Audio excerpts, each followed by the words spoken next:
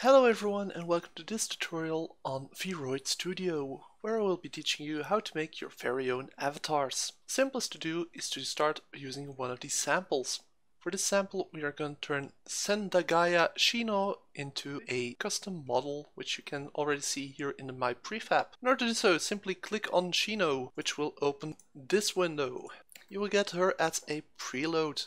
Now, a preload comes with a lot of layers and settings, which you can also always customize as you prefer yourself. Let's say for the face, so let's zoom in on the face, which you can simply do by scrolling and dragging with the middle mouse button. You can also right click to rotate the model, or left click to not really do anything. Simply, as you can see, by dragging this, we can change the face, we can change the slant, just experiment with the sliders, and you can customize it as you see fit. Now, every tab of these has two main parts. They always have a design part, which is actually used to transform the model, and then there's a texture layer, which, as the name indicates, defines the texture. Every part has the same setup: guide, layer, default image. Some parts are not translated yet, I can't really find one now, but sometimes it will have some Japanese symbology, which just indicates that it hasn't been translated yet, but just assume that it's always guide, layer, default image. Now, why are there three layers?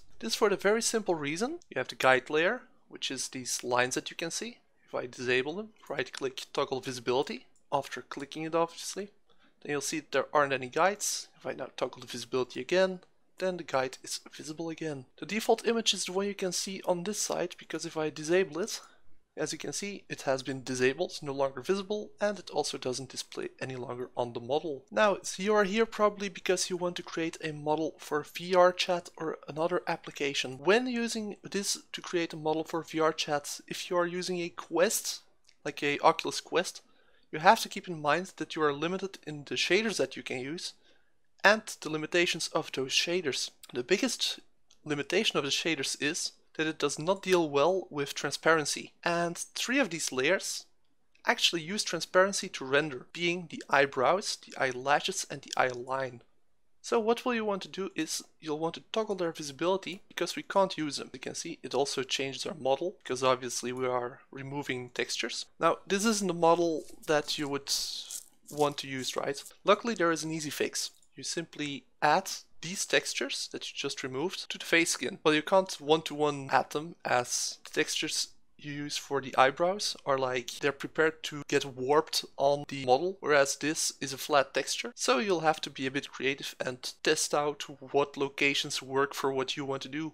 See, if I draw on this, you can't just use this to customize your model, or your texture rather. If I want to add some eyebrows, I can simply draw them on here, and that would give me some very bushy brows. Or otherwise, you can select right click on the default image and then export, which allows you to export the layer as it is.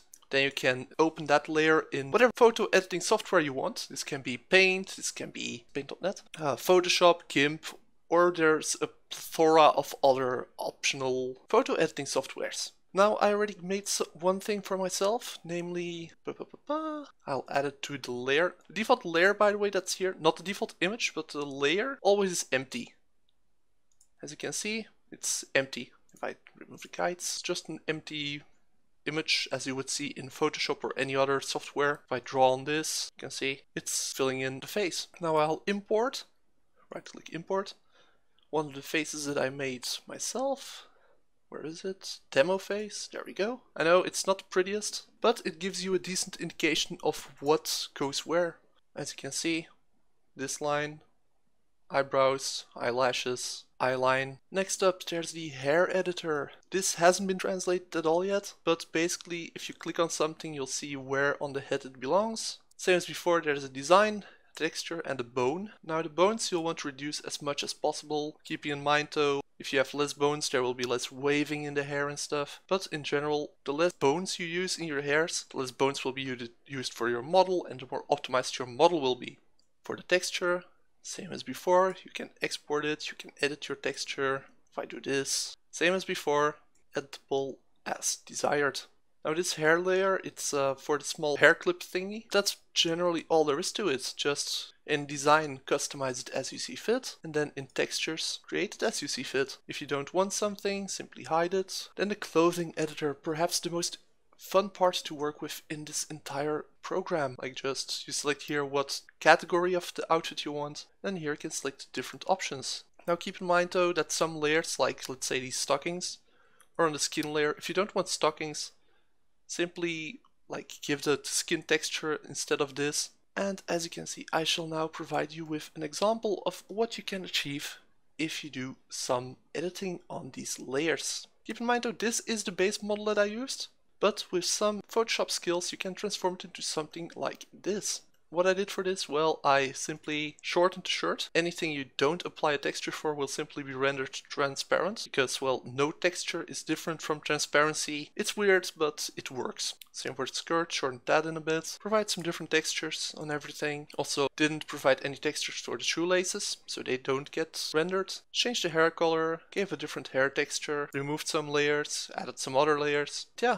that's basically all there is to the VRoid character editing. In order to actually like export your model, simply go to camera/exporter, export. Now you'll have your triangles, which basically are your polygons, your materials, and your bones. I somewhat optimized this character, not entirely, but it's slightly optimized, because normally it has like 150 bones, I believe. So that's already slightly better. I want to modify the hair cross sections, which already is going to remove normally a lot of polygons, or not. Yeah, okay, it removes some, because the hair is pretty optimized already. Then the transparent meshes, which is like I said before, the short and thin skirt. That's now transparent, so we don't want that. Let's also select that, because otherwise it is gonna render it, I believe. That doesn't do a lot now, but normally it does quite a lot. But since I already did it in the settings as well, it's slightly better. Then the hair and the face. I suppose we can save a bit on the face. As you can see, the more I slide this, the more angular the face becomes. If you zoom in, you can see it even better. See? Like less polygons, so more squareness. Same for the hair. For this model, I don't really care that much about performance, as I won't be using it. But yeah, that's basically it. Then you simply select material reduction, go to 2. Preferably you only have one material, but sadly enough VRoid only allows for 2 materials, because none simply doesn't change anything. So we go for 2 materials. That just meshes everything together. I believe it goes to a face material and a body material. You shouldn't notice any differences here. I tend to go for a slightly lower resolution, as that tends to load in better as well. And it's just, well, no need to go overkill anyway. And then we click export. We give it a name, author, version, and we press OK. Then we save it, and then we can export it into Unity Hub, so we can use it in VRChat. Thanks for watching this video. If you have any questions, feel free to ask them in the comment section. So yeah, I hope this was useful. I hope my blathering and stuttering wasn't too annoying to listen to. Thanks for watching, and see ya in the next one.